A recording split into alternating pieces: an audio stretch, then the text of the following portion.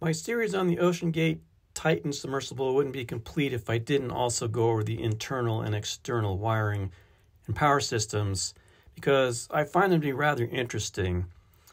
The media outlets, for example, seem to love ridiculing the use of a game controller for the navigation, but it is a rather clever hack that the APLUW engineers came up with for the Cyclops submersible, which I believe was just simply adapted to the Titan.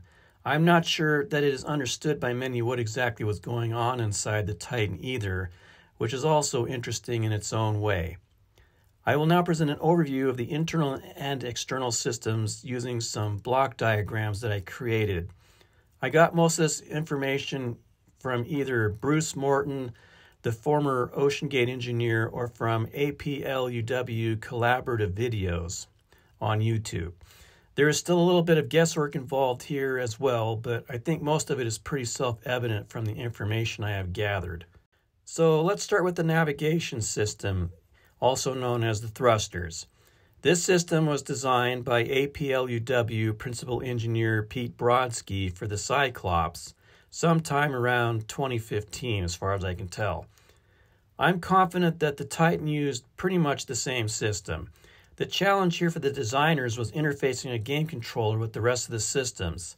In this diagram, we can see the basic scheme. It starts out with two big batteries in the tail section, as can be seen here. These were apparently 120 volt DC, and some of that power went to a DC-DC converter, which knocked it down to 24 volts. This in turn fed two power supplies in each control housing, which supplied 5 volts to the Ethernet. The Ethernet was the interface to the analog controls of the thrusters. Then there's these Ethernet switches. I'm not sure what the game controller actually communicated with. The thrusters are supplied with the 120 volt 40 amp pair, which is a surprisingly large power draw. Seems to me you would need to be judicious in using these thrusters to conserve battery life. I assume there was two batteries for redundancy, so there would need to be two different power buses, and I surmise one of the reasons for having the breakers. It's not clear to me if the batteries could be used simultaneously or not. I would imagine so, but I just don't know. Other external systems included a high-pressure air tank, what I assume is two air bladders, a set of air valves, the two control spheres on the top, and those orange covers, and hydraulic fluid-filled J boxes. I believe that the hydraulic pump was located here. It appears that tubing goes to that device from the port in the interface ring. Moving on to the interior systems, I know even less of the details, but I have enough info to put together a block diagram. Once again, we start with the batteries that were hidden under the deck. I believe they were strictly for the internal systems, such as computers, lighting, the fan on the box of Sodasorb, which is calcium hydroxide. I assume they were also 120 volts, since that is what computers in the US are designed to operate on. There were probably also a power supply that provided a lower voltage to peripherals, but I'm not sure. As with the batteries in the tail, I imagine there was redundancy built in with two power buses and a set of breakers. At the heart of the internal systems was three computers. According to Stockton Rush, they were using both Linux and Windows operating systems. I suspect one computer was dedicated to the real-time monitoring system. There were also 3 monitors, 2 keyboards, network and Wi-Fi, and according to Bruce Morton, there was what he called a sonar modem, which was used to communicate with the surface. Now, this was a system of texting rather than voice communication. Apparently, Stockton felt that voice communication detracted from the experience, so he didn't want it. The infamous game controller used to navigate the sub was also tied into this system somehow. There was media, which I assume meant the cameras and lighting inside. Miscellaneous monitoring included oxygen, carbon dioxide, humidity, temperature, and pressure inside the crew compartment. Now we come to the main thing that I really wanted to get into, the patented system of strain gauges and acoustic sensors that comprise the real-time monitoring system, also known as RTM. This was intended to prevent a catastrophe by continuously monitoring the condition of the carbon fiber hull. Apparently, when these carbon fibers break, they make ultrasonic noises, which these sensors were supposed to detect. According to the patent documents, the center frequency was 150 kilohertz. According to Stockton, there was 1,500 meters before a hole failure would occur, meaning that there was a buffer that in theory would give them plenty of time to ascend to a safer depth and thus prevent a hole breach. This was based on a lot of testing he did at the APLUW labs with the carbon fiber holes. I'm assuming the 1/3 scale holes. From what I have gathered through combing over various interviews, these fibers would make noise and then quiet down. But whether that was happening on every dive or just the first few, I can't really determine. If it was every dive, that would be an indication of cyclic fatigue, and at some point the hole would just be too compromised to continue to remain in service. But just how does one determine exactly where that point is?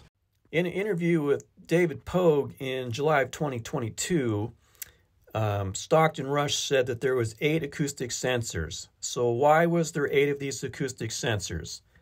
Well, according to Stockton, it was likely because the load paths in a cylinder is all octagonal, in his words.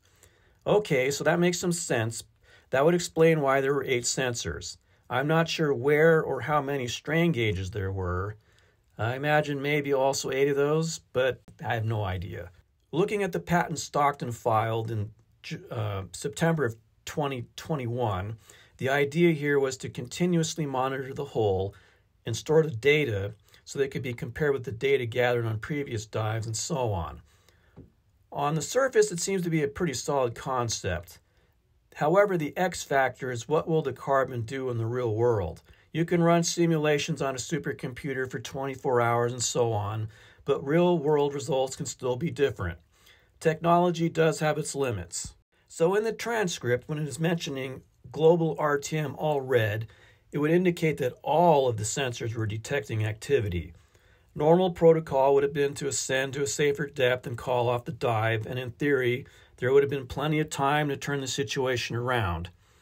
If all 8 acoustic sensors are active and the strain gauges are all going berserk, it would indicate a crisis and all emergency protocols come into play.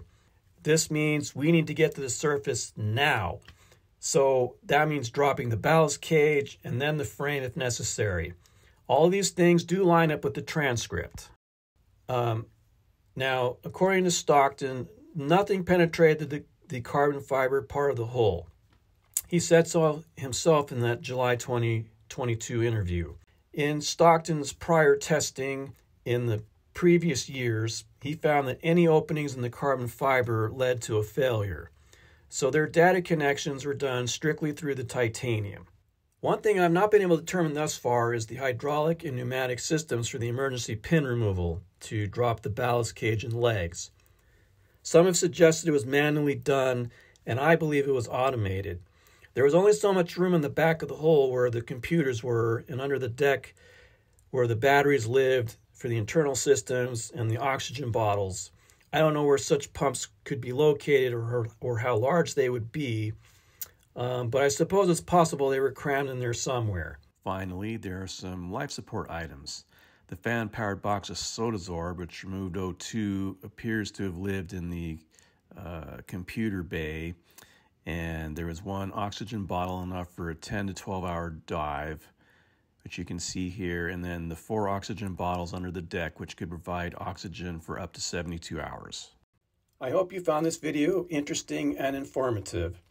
I myself wasn't clear on exactly what comprised the internal and external systems, how they worked, and whether or not things had to get from inside the hole to the outside and by what means they did so. So this cleared up a lot of questions in my own mind. So with that, I thank you for watching. Please leave comments, and we'll see you next time.